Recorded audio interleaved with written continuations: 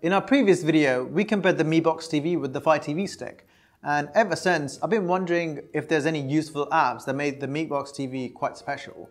Like, just locking your secret stash on your Android TV, or even playing retro games like Mario or Contra. And no, we're not going to look at those apps that are already out there and quite popular, like Kodi or Puffin TV and etc. You know it, we know it, everyone knows it. It would be redundant. But let's see some of those hidden gems, shall we?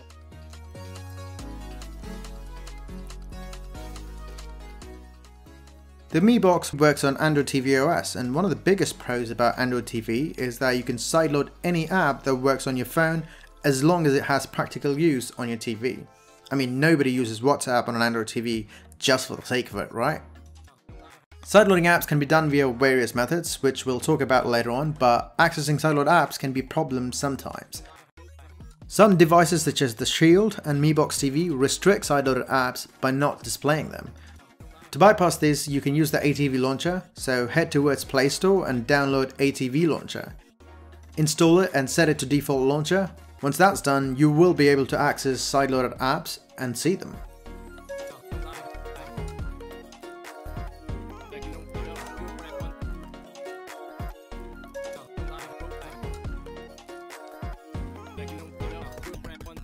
Nobody wants to appear nasty in public, that's why incognito and clear history exists, but sadly if I install NSFW apps on my TV, there's no way to lock it. This app lock application makes it easy to lock apps on your Android TV. Install the app via Aptoide TV and open it. Once installed, input the type of lock you want to apply, like pin or pattern. Ensure the mouse is attached to your Mi Box, as this app is only accessible via a mouse. Once in, add the security pin code and select the apps you want to lock. Once done, select the Start option and enable the required accessibility services, and then you're good to go.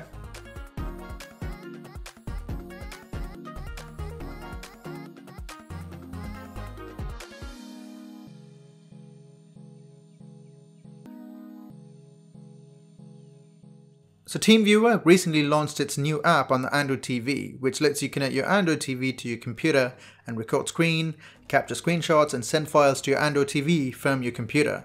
But sadly, there's no remote access feature at all. I tried to install the TeamViewer Android on my Mi Box S,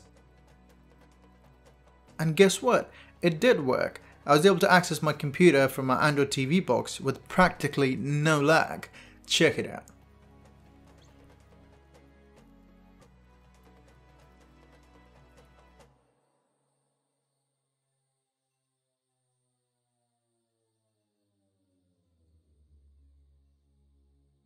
If you're just lounging around watching movies on Netflix and just browsing or surfing, notifications can be quite useful.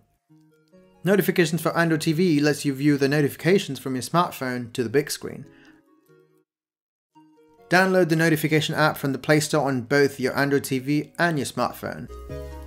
And on your smartphone, start the service and you will be able to see the notifications on your Android TV.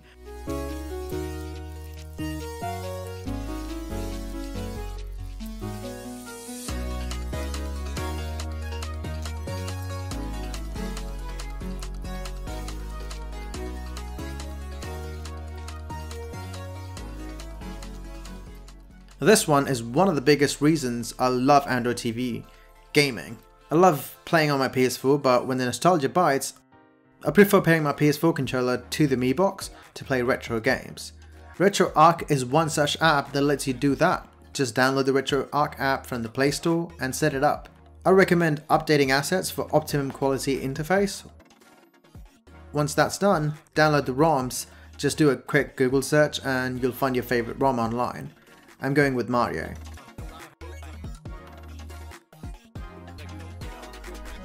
Download suitable cores to run the games. In our case, we're going with the SNES based cores, so once that's done, send the ROMs to the Mi Box with the help of a thumb drive and select load content.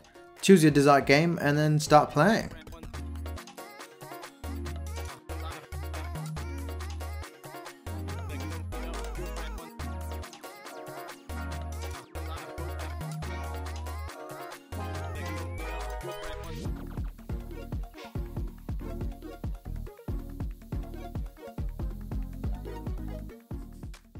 Moving on, don't already know by now, yes, you can install a VPN app on the Mi Box. Let me show you what it does. So right now, if I go to Netflix and search The Office, you see that it's not available in my country.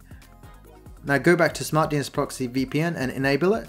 You might have to try several servers and find the best one, and if you turn it on, head back to Netflix, search again,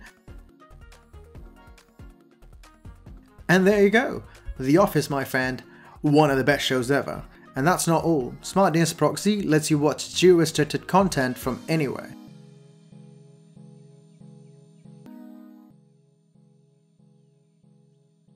Remember I told you something about sideloading earlier? Well, sideloading is easy when you have a device like Mi Box, which has a USB port. But pushing APKs every time is a tedious task. That's why we have custom app stores like Aptoide TV. It not only has TV optimized apps, but it also has third-party apps which you can sideload onto your TV, which are not present on Google Play Store for Android TV.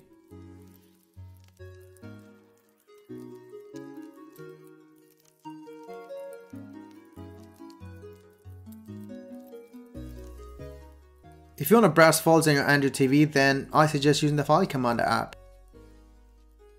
Apart from the basic exploring and copy-paste stuff, File Commander lets you even connect to your cloud services such as Google Drive and Dropbox. That way you can access content directly from the cloud.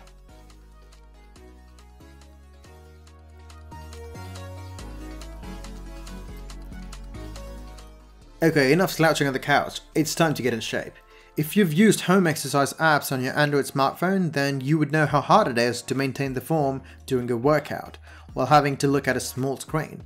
Well, 365 Body Workout solves the problem. You can use your TV as a guide to help you work out efficiently. It has a list of tailored workout routines to help you get in shape, and you can use it all year round.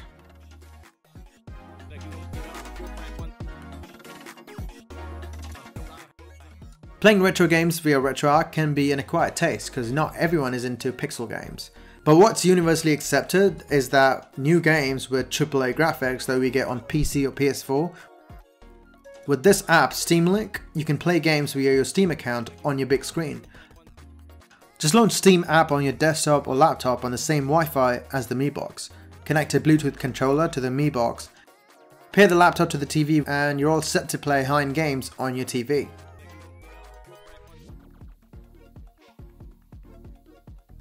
So now that you know some really cool apps for Mi Box TV, let me know which one you really liked or if there's something that we missed out in the comment section below. I'm also checking out some really cool Mi Box games, so if you're keen on that, subscribe to us and then click on that notification bell so you'll get notified if we put out a video on that. I mean, we probably will, so you probably have to.